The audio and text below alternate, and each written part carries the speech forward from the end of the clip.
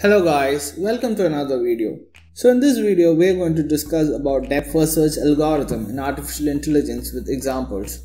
Stay tuned. You are watching the AI and DS channel. Depth first search is an uninformed search algorithm used for traversing or searching a tree or graph data structures. The algorithm starts at the root node and explores the deepest node as far as possible before backtracking and continuing to search for the goal state. DFS uses a LIFO stack, that is, the most recently generated node is chosen for expansion. A disadvantage of DFS is that if the solution is found, it may not be the most optimal or the shortest path. A word on search problems.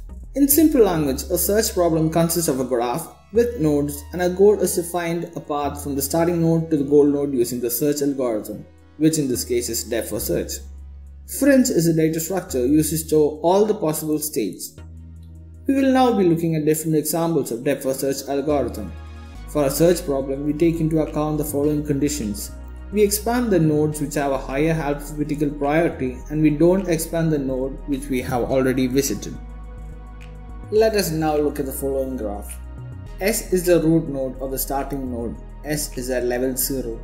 We visit S. Is S the goal node? No. We expand S. This gives A and H.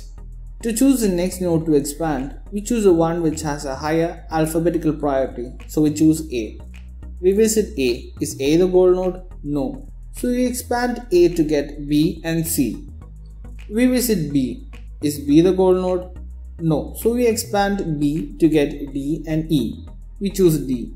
We visit D. Is D the goal node? No. So we expand D. When we expand D, we find that D is a leaf node, so we backtrack to the previous node to go to the next node, which is E.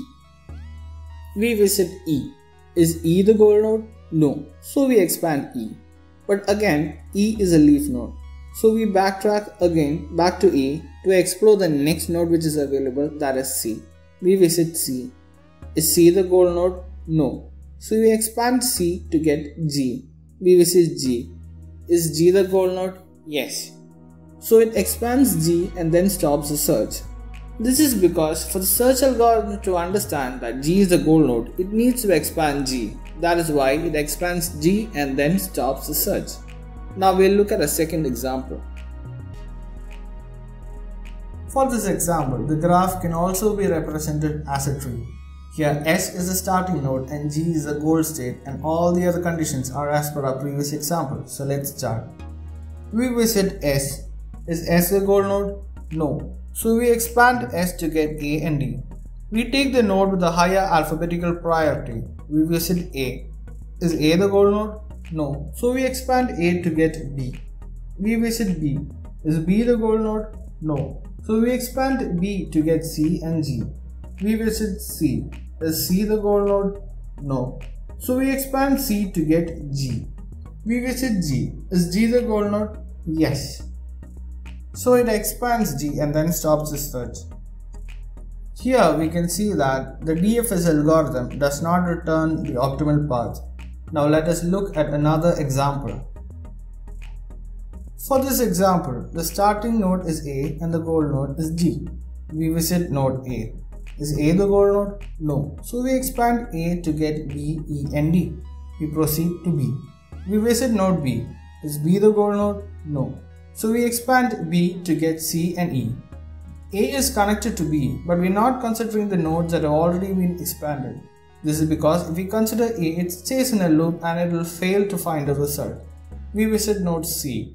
Is C the goal node? No. So we expand C to get E, F and G. We visit E. Is E the goal node? No. So we expand E to get D and F. We visit node D. Is D the goal node? No. So we expand D.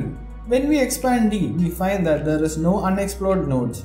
So we backtrack back to E and proceed to the next available node, that is F.